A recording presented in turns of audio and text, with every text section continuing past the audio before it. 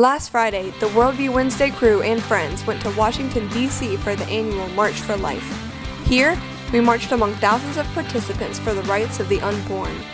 We interviewed some attendees to see why they were pro-life, and even got to interview a few who were pro-choice and protesting the event.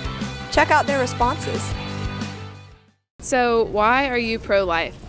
I'm pro-life because each child that is conceived, God has a full purpose and a reason for that child to be born and to live. So one of the questions that we're asking today is, why are you pro-life? For the unborn. Yeah? Just because they don't have a voice, and I think everyone deserves to have a voice, and so I'm here to march for them. Okay. As a male, why do you think that you have a right in this issue? I mean, it affects everyone. It's a global issue, and so I think it's just as much my right as everyone else's. It's a human being, and so like anything that involves like hurting any human, just like shouldn't be legal, and just yeah, it's a child. I couldn't like imagine just like a toddler like. They're just no longer on this earth, and just like it's just so sad to think about. So I definitely think just like recognizing that it's a human being. We're out at the March for Life in Washington, D.C. asking people why are they pro-life. So why are you pro-life? I'm pro-life because it's a calling. I believe in the innocent, advocating for innocent, developing human beings. So I ran for United States Congress in Illinois Congressional District 3. As a Christian constitutional conservative, so I want to get that message out there, and I want the people to realize that it's a human rights issue. Okay. It's a human rights issue that everyone has the right to life. I believe life does begin at conception, and I believe they have the right to life just as much as you and I, and so and they can't talk for themselves, so we're here to talk for them. Yeah. It's simply said that every human being has the right life, liberty, and pursuit of happiness. Mm-hmm. And I think, being a human rights issue, I think we need to advocate for all human beings, and so from birth from conception all the way to when God takes us. Because she's still in the human body, it's still a life, and it should, and even when you get older, you need help. This one needs help too, so it's wherever you are in your stages of life, it's a life. Yeah. Woman has an obligation. It's their body, and they shouldn't try to destroy anything comes from God within their body. Okay, what's your name? I'm Cassidy. Okay, Cassidy, why are you pro-choice? I'm pro-choice. First and foremost, my little sister, she's in a situation where if she were to become pregnant, she has multiple health situations, which keep her from being able to use contraceptive. So her choices are pretty much to never have sex or possibly die from the pregnancy. But for me, it comes down to the fact that I don't believe that my personal choice should be put on every other woman. I mean, I respect your right not to or your choice not to have an abortion. I would not personally have an abortion because I'm a well-educated female who has a decent income and could have a healthy pregnancy and raise a child. But I'm not every woman. I volunteer at Planned Parenthood clinics where I see I volunteer and escort women in who 90% of the time are just getting gynecological exams or going in for birth control, and there are giant men with assault rifles outside because they're allowed to. And right now that's their right, but I think that all of that is very intimidating and wrong, and when it comes down to it, I don't think that those people's opinions should be pushed on everyone else. I think there are situations like rape and incest where I don't believe a woman should be forced to go through a 9-month pregnancy.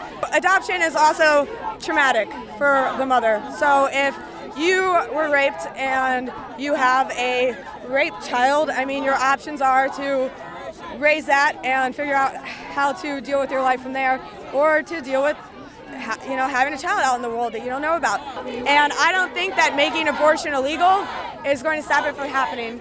I mean, most of the time, I know a couple of women who, I mean, you can get on blogs now where you can go get an abortion, and women are still online. You know, if I take this and this, do you think that, you know, the baby will? I've said this so many times today now. I'm like, I'm getting distracted. But in summation, medical reasons are real, despite what a lot of people would like to throw up statistically.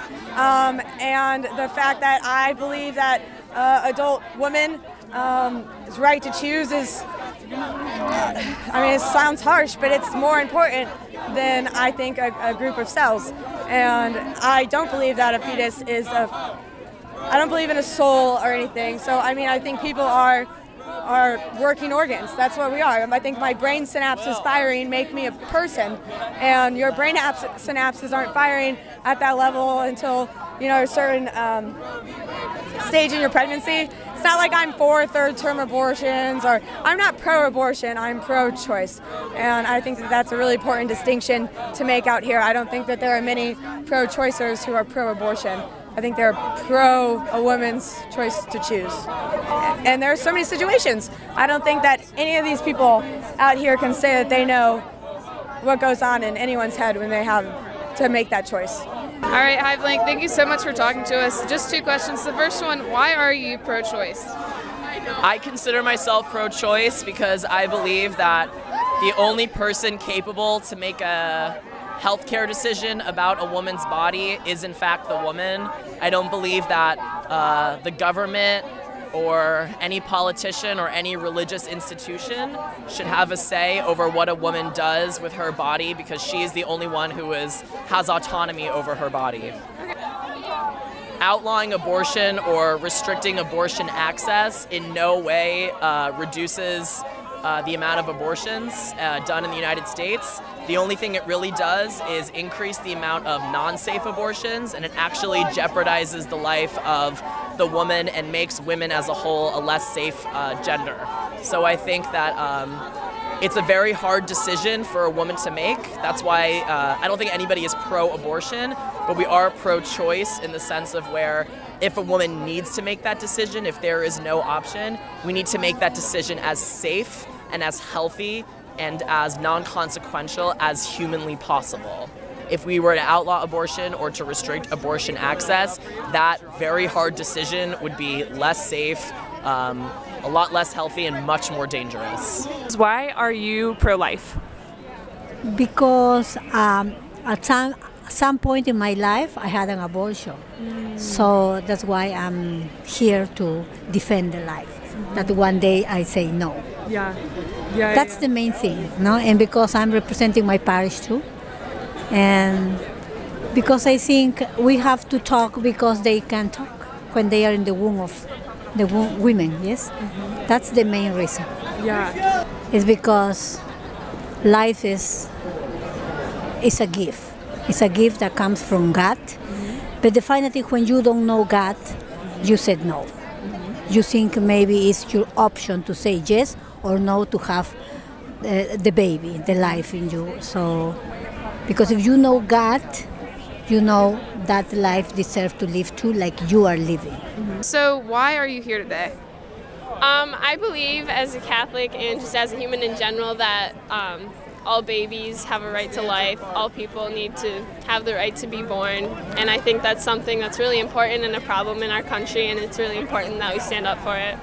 For what I think personally, when people who are pro-choice have to say really anything in regards to abortion, like they could have been in a situation where, or their mom, where their mom might have had to have an abortion and their opinion would be invalid. So I just think that we're fighting for life here, so all people who have a life should fight for life. And I think it's just important because it is murder. Why are you pro-life?